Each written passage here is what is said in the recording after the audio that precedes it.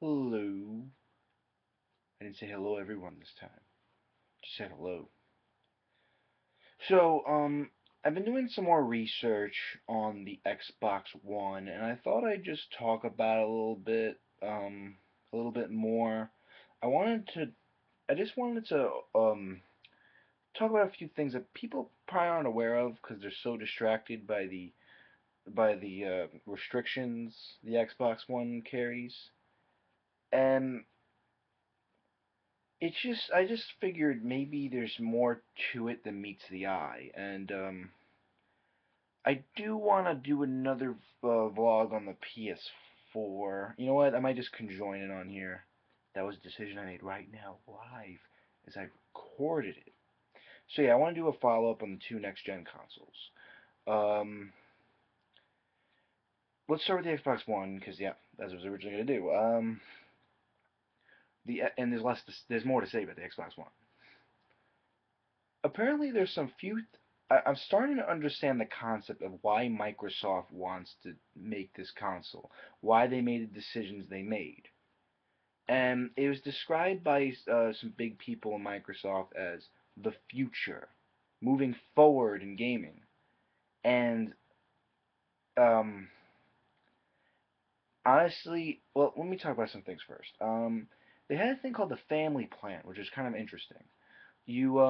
How it works is you will have a family plan with 10 family members with your Xbox One, and every game you download you can send to another Xbox One.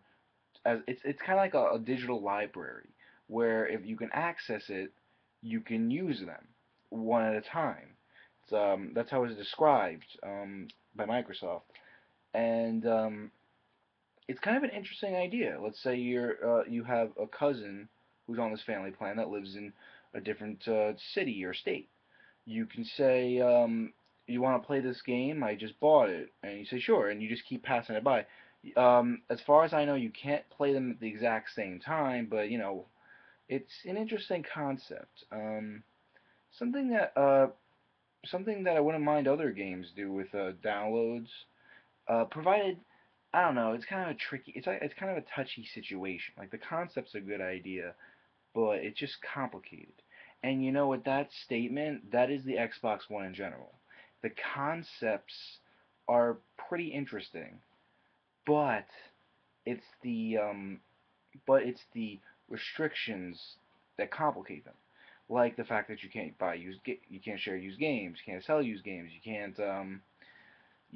can't be offline. Like these are all things that are restrictions because the concepts were it's kind of complicated. But the thing is, you have to understand that throughout history it's been proven when you try to push forward whatever that means to you, when you try to push forward and get ahead of the game, you're losing a gap there, and then everything's gonna fall apart because not only is society used to it, but at the same time, you're gonna have to adjust a lot of rules and restrictions to make sure this forward movement works without people getting used to it, or without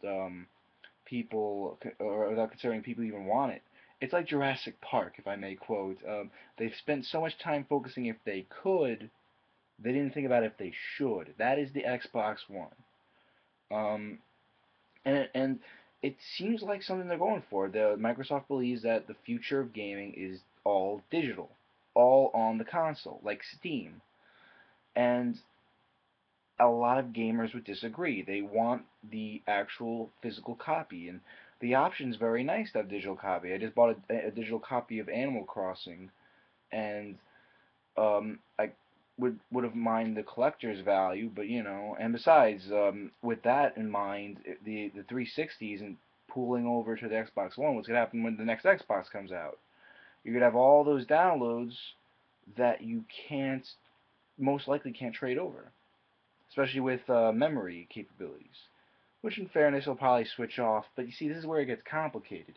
You're trying to pretend you know what the future is. It's like you think you know exactly what the future is, and then it gets complicated because nobody knows what the future is. You gotta live in the here and now, And that's something the Wii U and the PS4 are good at. consider what can we do to improve this for the consumer that they want here and now. It doesn't have to get fuzzy, it doesn't have to get complicated.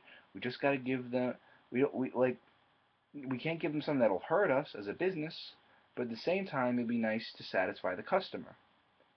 And Xbox One just doesn't think about the customer because I'm not exactly sure on the statistic, but there's a very large percentage of the world that don't have the internet connection still. And granted, most of those have never seen a video game before, but there's a good percentage of that where they are gamers that can't play online. And the fact that you can't play offline is kind of unfair. Now, they have said the fact that you can actually connect your Xbox One to your phone as a router. Problem, your phone's going to be out sometimes. I mean, you have to check in with the internet every day, but I guess it doesn't have to be off all the time. I guess it can be off some of the time. You just have to play games online. But some people don't have phones either. Some people can't afford phones with internet. The demo and the fact that it's a $600 console, the demographic here is getting higher and higher to the rich only, and I'm sure even the rich don't want a console that owns them. I've been saying that for a while now when it comes to my feelings on the Xbox One. I've been saying basically it's not about preference anymore, it's about common sense. And the always connect the Connect always connected. Again, the Connect is an interesting concept with the movement peripheral and the voice activation and whatnot. It's a good concept, it's very interesting, and it just seems pretty much you see in a sci-fi movie or a future thing, but saying you turn to this channel, but then you have complications. And let's take that and the fact that everything's cloud, everything is digital. Let's take those two factors and realize that how are you going to stop this? People from stealing, from pirating, from sharing for free, and that's where all these restrictions come from. That's how you make the future work. That is just that's just what I've been thinking lately since I'm watching a lot of interviews from actual Microsoft people, and I just wanted to get it clear in my head. What, why, why did they make the decision? And I can respect that they really believe this will work. And honestly, they should really look at the gaming history books. The Dreamcast failed for that same reason, and so did the Atari Jaguar. Both of these consoles leapt very far in technology in very quick time. Even the PS3's launch was kind of failed the first day because they had really shoddy Blu-ray, and all these Blu-rays blew out. I remember it was opening day. It was 2 days before the Wii, and there was big news. All the many 360s, PS3s broke down because the Blu-rays were blowing out. I remember there was a story where someone bought a PS3 like a day after on eBay for a working one for $100,000, and wow, I don't know why they couldn't just wait for the delay, but you gotta respect those diehard fans. And they just gotta look at that. But I think we have a good segue to PS4 now. The PS4 is a very solid console. It's just PS3 with some improvements. Very fair. They were very fair. I feel like that the price will be a loss to them, but the fact that they just knew that they'll get a lot of Microsoft fans, it'll even out to me because they'll make the money they would have expected if they made it $500, which still wouldn't have been that bad considering the Xbox One was still a bit more expensive. Everyone thought the PS4 was going to be 500 or 550 or whatever, but you know what? They took a plunge. Said, you know what? We're gonna get a huge demographic from Microsoft anyway, so let's lower the price a lot. And I'm sure they were intending on making the price that low because after what happened with the PS3, they're really doing a good job and they're really fixing things that consumers weren't happy with.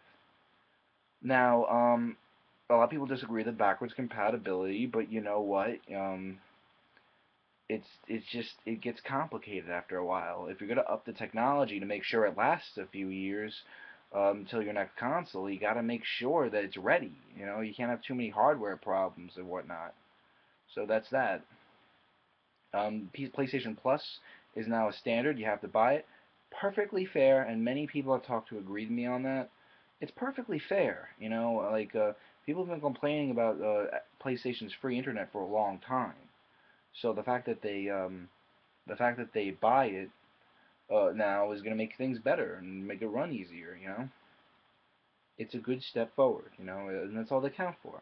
And the PlayStation 4 is trying, realizes that graphical update it wasn't enough. It's a great thing, and it's always something gamers expect, and makes things easier for the developer to move on in the next gen. But they also include the touchpad, similar to the PS Vita, and it's a cool idea. They have the motion sensitivity to DualShock 4 will be very pinpoint to where they're pointing it at the screen. And I can imagine that combination between the touchpad, like maybe you have to push a button over here. Let's say it's whack-a-mole, and there's a mole over here. You'll take the controller over here, press it, and that's the hammer. It's just a basic concept idea I can have for that combo, and it'll make an interesting experience. It's all the matter of how you see it.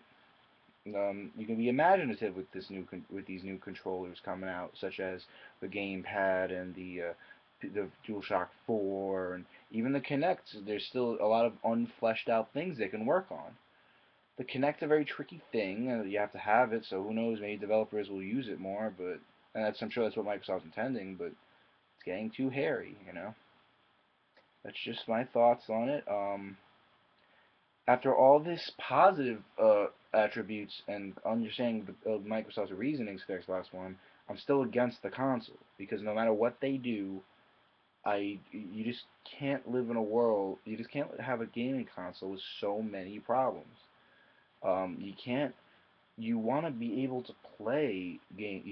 You want to be able to buy used games. It's just the truth. You don't want to be forced to check your internet every day. You don't want to. You want to play offline sometimes. It's just these are the things that Microsoft actually aren't addressing. I've seen many interviews that when those questions get asked, they either avoid it, skip it, or they say, "Nope, it's ending here." Or you can be like I forgot his name, but you all know what I'm talking about. You can be like the guy, "Oh, if you don't have internet, buy a 360." PS4 is getting a lot of Microsoft buyers, and I'm sure a lot of people buy be I'm sure a lot of people will be satisfied with PS4. I'm not getting one. I only get one next gen console, and it's Nintendo usually. I got a Wii U. That's good enough for me. Any other games I'm missing are usually on Steam. That's where I get those. That's just me. Whatever you guys like is fine by me. My friend of mine, True Darkness 100MC, Tyler. I'm sure you know him if you're watching my channel. He he's getting a PS4 and he's very excited about it. And I'm like, hey, I get to play too. And he's like, yeah. That's how it was back in the day. You know what? He's gonna come over to my house, we play some Wii U. I'll go over to his house, play some PS4, and it's all good fun. It's like what? I think I said this in the console personalities analysis way back in the day. I said, you know what? You got your thing. I like it's fun, but this is my thing, and I'm sure you have fun with it too. That's just how it is. I just thought I'd do a follow-up on the two new consoles because I've been following because I just wanted to talk more about it. I want to flesh out my thoughts on them, be a little more descriptive. I think the Bickering Gamers Xbox One PS4 impressions videos say it all from my standpoint, but now I'm a little more educated on the console, so we'll see where it goes. Thanks for watching.